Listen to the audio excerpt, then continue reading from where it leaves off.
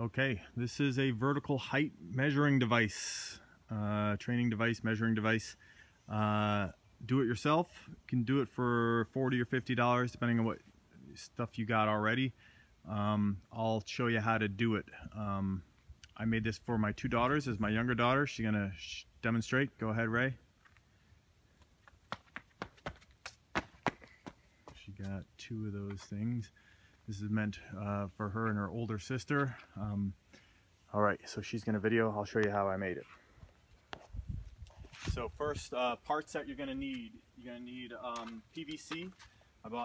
This is 1.5 inch PVC. I bought 3 10-foot sections of it at the Home Depot, about $7 each.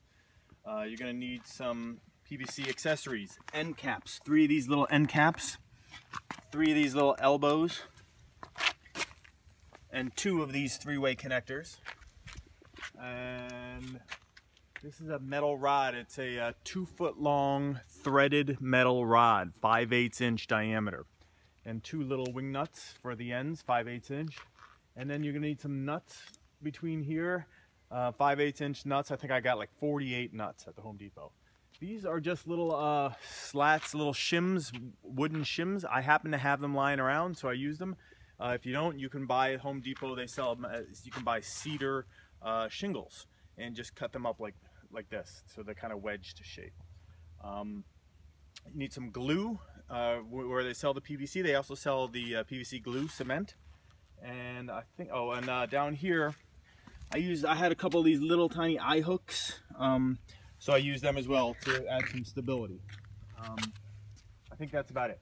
Right, so the first thing to assemble, you assemble your base first. I guess first thing is you cut up your PVC, right? 3 feet sections, 3 feet, 3 feet, 3 feet, 3 feet. So 4 3-foot sections of PVC.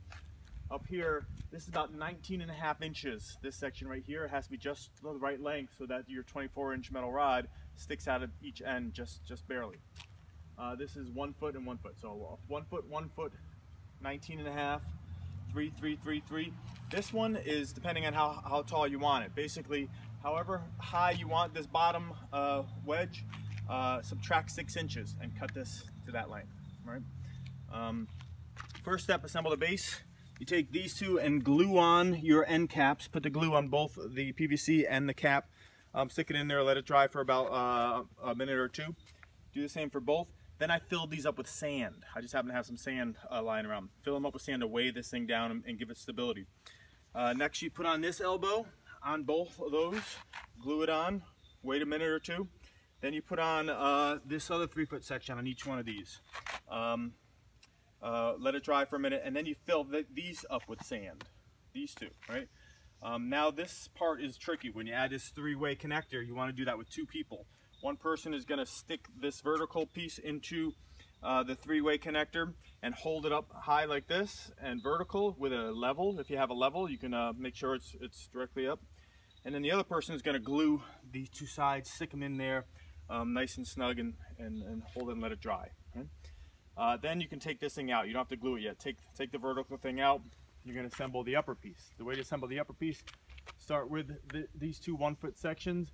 Glue the end cap on each one of them, and then drill a hole about 1 inch from the end cap on both these sides.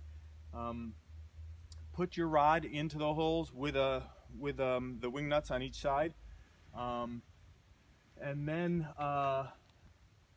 assemble this part, your 19.5 inch section. Put one end into your 3-way, one end into the elbow. Glue them, and then glue your bottom thing in here, but leave the top one unglued. You can just attach it in there and make sure that everything looks right, that the rod sticking out of both ends, everything looks right. Okay. Don't glue the top end yet. I'll tell you why in a minute. Now the next thing you want to do is do all these wedges. The way you do that, first you want to mark the rod down at the bottom right here where it sticks out. This piece of tape or a marker or something, so you know where to put the bottom nut. And then you can take the whole rod out. Put the bottom 2 nuts right where you have your mark. Slide in one of your wedges, and by the way, you have to cut a 5/8 inch hole in each one of your shims here. Slide in the shim, put 2 more nuts on top of it. Tighten it so that it's kind of hard to turn. It shouldn't turn like, it shouldn't just wobble. It should be a little bit of resistance to turn it. Repeat that, get all your wedges in there, get your 2 nuts on top, make sure they're all kind of tight.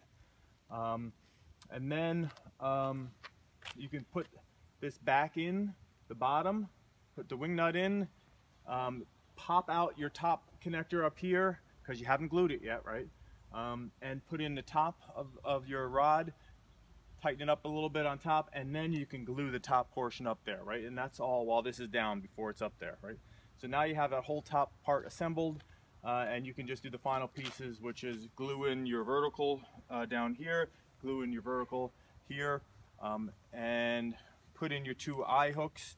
I had a tiny little drill bit, a 1/8 inch, 1/16 inch drill bit to make a little tiny guide hole in there, and put in the 2 eye holes. This just keeps the thing from leaning forward here. So that's about it. Put any questions you have in the comments. Hit like. Good luck.